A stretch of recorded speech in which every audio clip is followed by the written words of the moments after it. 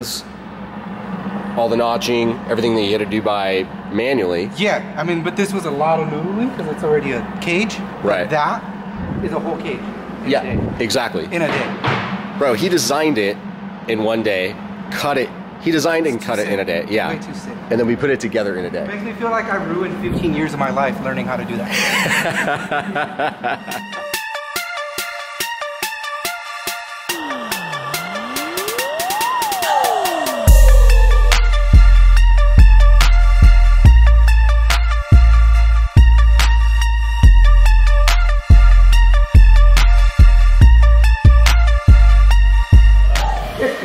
So we picked up the car from Media Blast, Sandblast, and it came out amazing. The guys at Abrasive do such a good job. Another local company.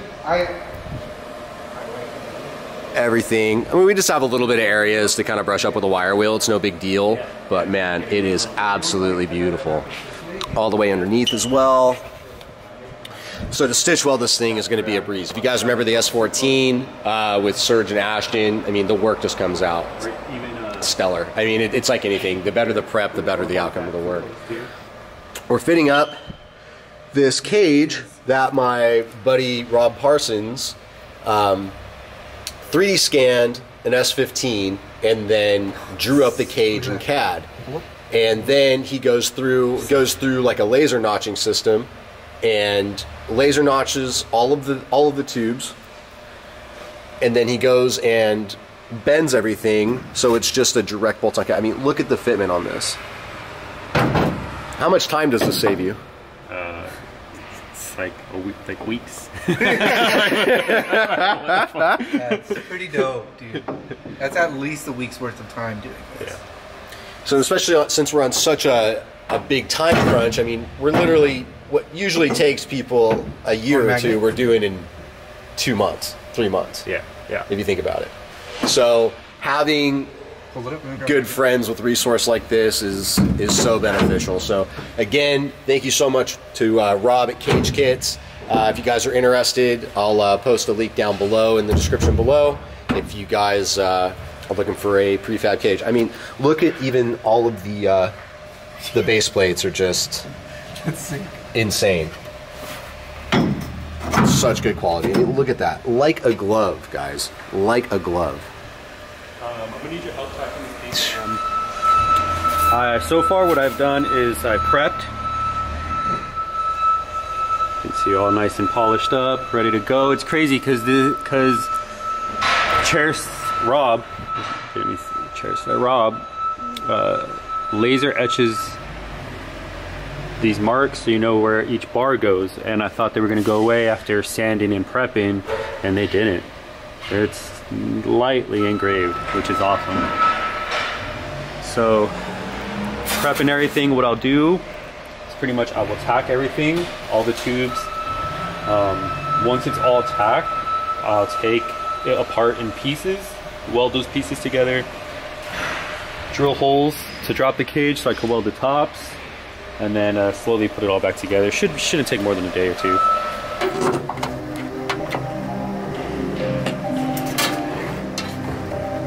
Johnny's like one of the best.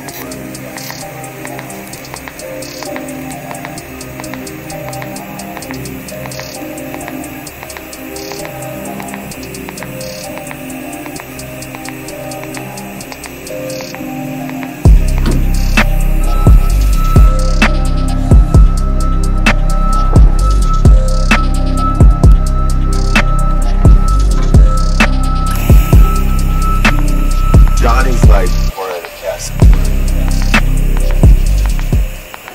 So while the Surge has been locking down all this stuff, I've been on the phone with the computer all day.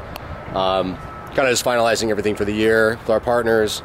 Got some really good support for this car this year. I'm really excited. Some really top tier companies. It's definitely going to be the best car that we've built to date. Me and the boys, respectively. But yeah, it's a lot of work that's ahead, but it's just such a rewarding process. You know, this, like I mentioned before, I mean, this thing has just been a staple for us. in our commitment to drifting and the sport and in the way that we believe things should be done, in terms of execution, style, all that stuff, functionality. We still have some pretty good stuff in the works for this car as well this year. Down to like 70? Sure.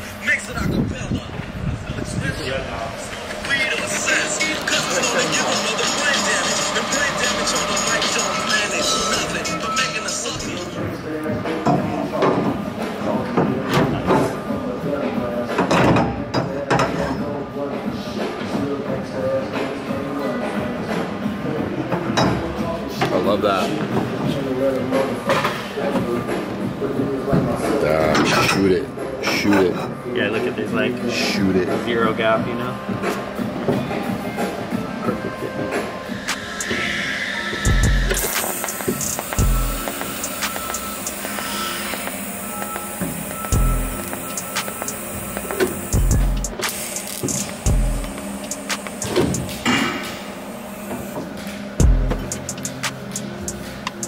You want me to push on the other side?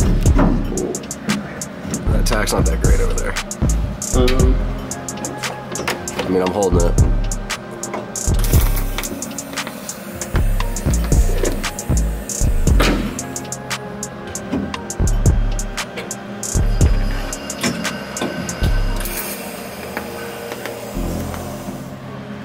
Let me show you. Let me show you. Get in there. Dang. That's wild. Rob, you kill it, bro. Look how happy he is. Rob knows he's the man. I mean, look at the fit and finish. If a cage doesn't touch the body in at least 4 points, you need to have somebody else make a cage. That's just all there is to it. And this thing is cherry. I love it. In fact, that took you like less time than cutting all that thing out. Yeah, yeah. It's like, once we got this side, it was like, what, 5 minutes? Yeah. I mean, I could get the rest probably in another like 5-10 minutes. Dog, this went from like a 5-day endeavor to like maybe 16 hours. Yeah. If you were taking it, you're looking at like 5-6 hours. I mean, making it, not taking it. Maybe that's what they're for. You could probably put a gusset if you wanted to, but it's not necessary. Look at that. This cage is its own bracing. Look at that. Yeah, Okay. I mean, it's so tight fitting. There's not a single gap up here. This is all perfect TIG weldy. Perfect. All of it's perfect.